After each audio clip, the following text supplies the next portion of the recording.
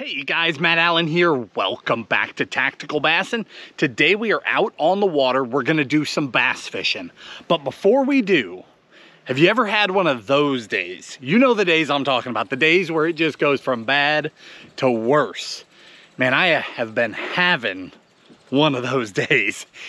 My day started in a jet boat in a river an hour and a half from here, and just went downhill from there. Now we're on a bass boat on Chickamauga. We're gonna go out here, we're gonna catch them. I am catching bass today, but let me show you how this day started.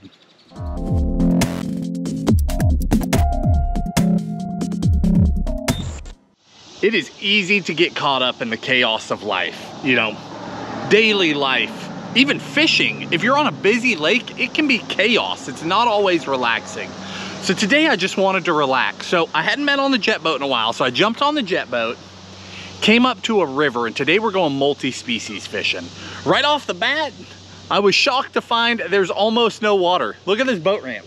The end of the ramp was a foot out of water, or a foot in water, but I was able to get the boat floating somehow. Probably should have had a camera going for that, but I got the boat off the trailer. There's supposed to be better flow this afternoon, so hopefully I'll be able to get it back on the trailer later.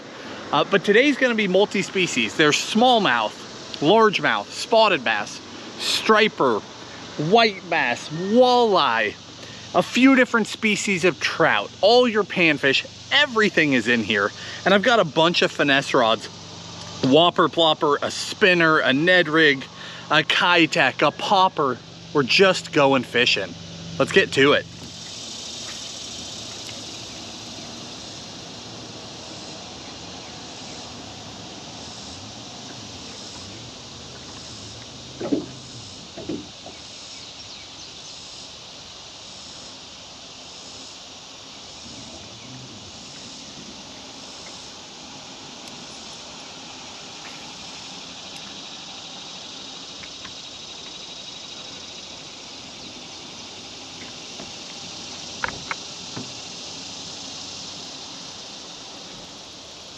Got something. I started out throwing a little spinner. Oh, that's a pretty trout. Really pretty.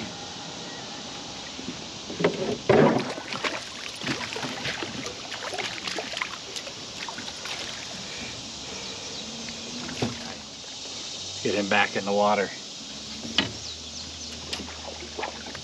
Thank you, buddy.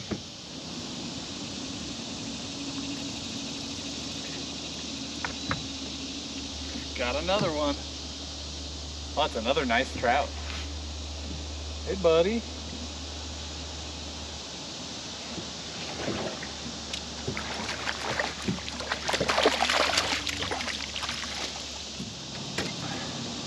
Check him out. He's gorgeous. Just a nice change of pace. But hopefully, see ya. Hopefully we get into some bass too. There's the little blue fox I'm throwing. When I get out on these rivers, it's just all about relaxing, having a good time. I don't care what bites. I'll take any species, any size. But this river, like I said, it's got trout, it's got bass, it's got striper, it's got walleye. And I'm throwing baits, you know, a 2.8 Kitech, a Ned rig, an INLINE blue fox spinner. I'm throwing things that will catch a variety of species. Hopefully we really get into them today.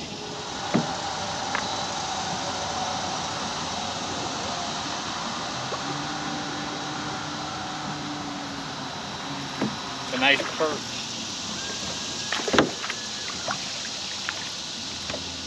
Such a pretty fish. He ate the Kitech, 2.8 Kitech. Look at those belly colors, just flaming orange. Such a cool fish. That's awesome. Thank you. All right, guys, here's the situation. We've been on the water about 30, 40 minutes now. We've caught 2 trout and a yellow perch. I've seen about 15 other trout, 3 spotted bass, 1 largemouth. The largemouth was good too, like 3.5 pounds, but he vanished and I don't know where he went. You know, it's so shallow. Hopefully you guys can see. So shallow, so clear. There goes some great big red horse. I've seen a bunch of suckers, lots of panfish, of course. But here's my situation. It is so low that I barely got the boat off the trailer. See that riffle out there behind me? That riffle is about this deep. I can run in about this much, maybe a little more, 6 inches, 5 inches, but this is that deep. I might be able to jump out and float the boat down, which would get us into the next hole. I mean, we're gonna run miles and miles and miles and miles today. At least we were, probably 15, 20 miles. Supposedly, so way upriver, there's a dam. All these rivers in East Tennessee have dams on them, all of them, or at least the vast majority. So way up, there's a dam that controls flow. Supposedly, they're going to turn on some pumps, and this afternoon, this water will rise, and I'll be able to get back. But if I go down that riffle, and those pumps don't turn on, there is no getting back to the truck. Not that I could even put it back on the trailer right now if I wanted to. We're stuck regardless. So as I'm processing, I'm thinking, heck, I should probably just go for it. So I'm gonna finish out the hole that we're in, and then I think I'm gonna hop out of the boat and walk it down this riffle, and we're just gonna keep on going.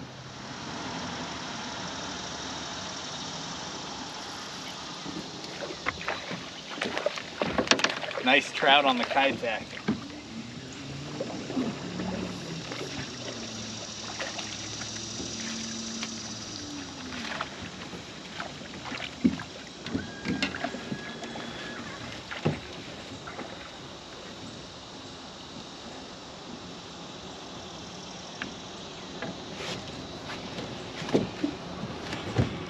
This guy went for a 2.8 kayak on a guppy head. Thank you, friend. So much fun. Hopefully we get into some bass, but I'll take anything that wants to eat. I almost made a major mistake. I've got a dead battery on this outboard. So, nothing. I'm turning the key. Nothing. Somehow, my key got left in the on position. I mean, it is dead. So I looked. I have my NOCO, my booster. So I could crank it if I have to, but I mean, we have nothing. I didn't even think about it when I launched because the water was so shallow, I didn't need my outboard and I didn't want to spook what was ever in this one hole. So I just jumped right on the trolling motor. I am so glad that I thought, I better start that motor before I drift downriver. And we've got nothing. So I'm not sure what I'm gonna do. Let me process this for a minute. I think I'm gonna put it on the trailer, because if the flow increases and I can't trolling motor back up river, we'll be in real trouble. So I think I'm gonna put it on the trailer, but let me process this for a second. Well, my decision is pretty obvious. By some miracle, I did get it back on the trailer.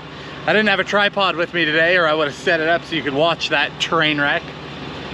The boat ramp ends right here. That's just all rocky bottom, but got it back on the trailer. Thankfully, the boat is light. I'm able to lift that front end back up onto the nose of the trailer, but I'm winded, but I'll tell you what we're gonna do. We're gonna continue this adventure, just not in this boat. So I've got about an hour home. We'll grab a bass boat and we'll just keep on rolling. So now you're up to speed. It is now almost 4:30 in the afternoon. We're on the bass boat. We are on Chickamauga. I don't care if they're big fish, little fish, as long as they are bass, we are gonna wrap this day up right. So I just came home, dumped the jet boat, hooked up the bass boat, rolled out to the boat ramp, grabbed a few rods. I don't know what's gonna happen, but we're gonna wipe this morning off the books. Now, I had a ball catching fish, but we just never got to the bass. The river never even started flowing before we were done for. So let's get to it. Let's go bass fishing.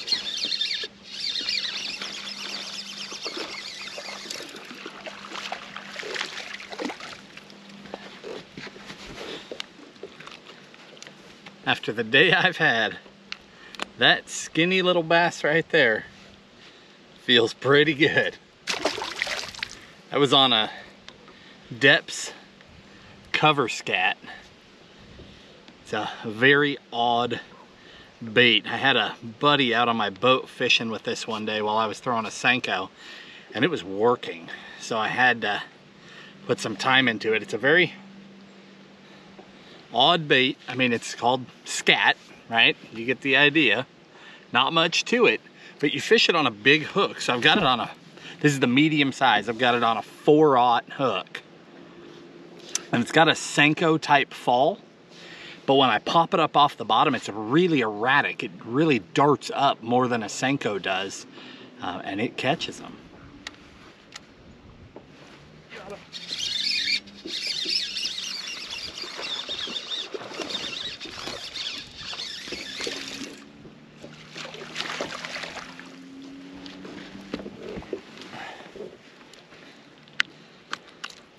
Just skinny, skinny summertime bass.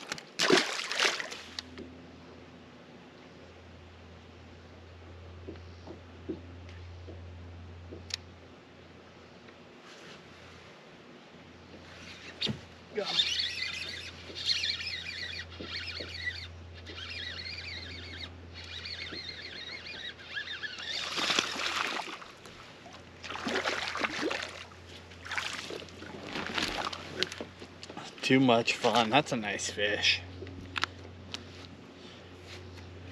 Well, we're finally having the mixed bag that I hoped I would have today. Started the day out with some rainbow trout, yellow perch. Now we're catching some largemouth. Too much fun.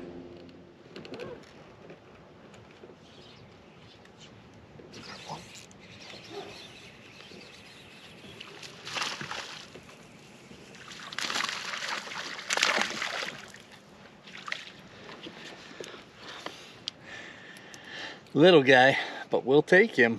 That was on that 3-inch Largo on the Picasso. I've been experimenting with this a lot.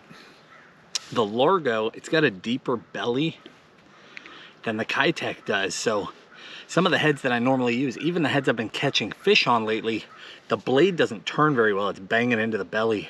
But this Picasso, where it's hanging lower, spins really well under that Largo.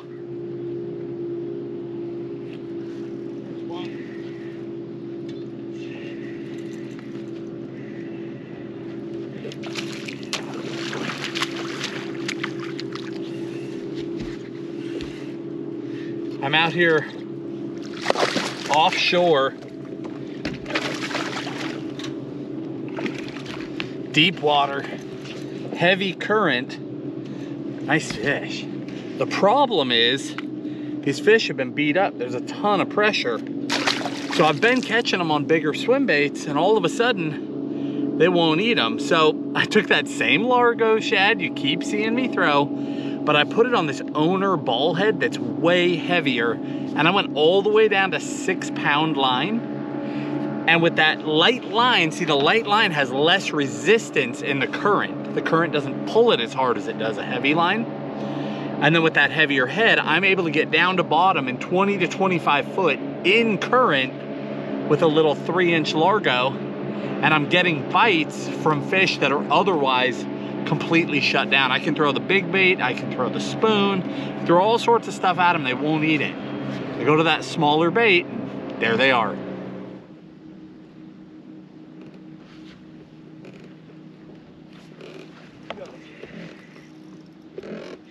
Ooh, that might be a good one. Nope, just pulling hard on light tackle.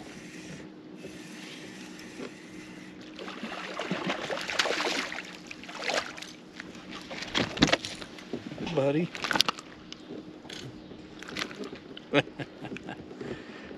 Nice fish. Same deal. Still rolling that Largo.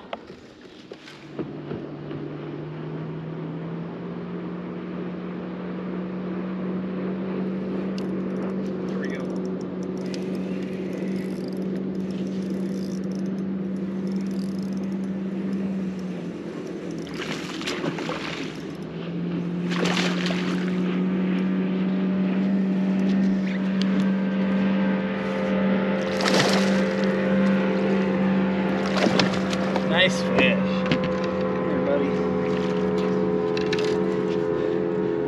that'll work. I think we're gonna end it on that one. It has been a long day, full of a lot of driving for me. But man, I feel like I redeemed myself. This day started out fun. You know, the first little while before I realized I didn't have an outboard was really fun. We caught some nice trout, caught a really beautiful perch, and I think we would have laid into some bass because I saw some. We caught those on a Blue Fox spinner and a 2.8 Kitech. And then when we got out here on Chick, started running around trying to catch some bass. Oh my goodness, look at this. They're boiling everywhere. When we got out here, we caught them, still going. Got them on the Largo shad. And we got them on that Depths cover scat. All really fun ways to catch them. I don't know how I didn't catch that one. But it's just so interesting to me. You know, this morning catching them on a 2.8 Kitech. This evening catching them on a 3-inch Largo. It sounds like the same thing, right? A 2.8 and a 3-inch. But these two baits are so night and day different. My applications for them are completely different. The 2.8 is incredibly subtle. It's got that wide tail kick, but the overall profile of the bait is incredibly subtle, very natural tones. And it's such a soft bait that it's just this methodical, slow kick. Whereas the Largo, it's got this really tight, really aggressive, more like a shad or a fleeing bait fish, a really tight action. And then it's got a little tab under the tail. If you pull that off, then it gets more of that slower, methodical action. But just all in all, it was a finesse day, but it was a lot of fun. I hope you guys enjoyed it. I'm glad that I was able to redeem myself by switching boats and getting back on the water. Nothing worse than getting out there and having equipment failure, especially when it's your own fault. But that's okay. We made up for it. Caught some nice fish. Now I'm gonna head on home and get some food. If you guys enjoyed the video, hit the like button, subscribe to the channel, and we'll talk to you soon.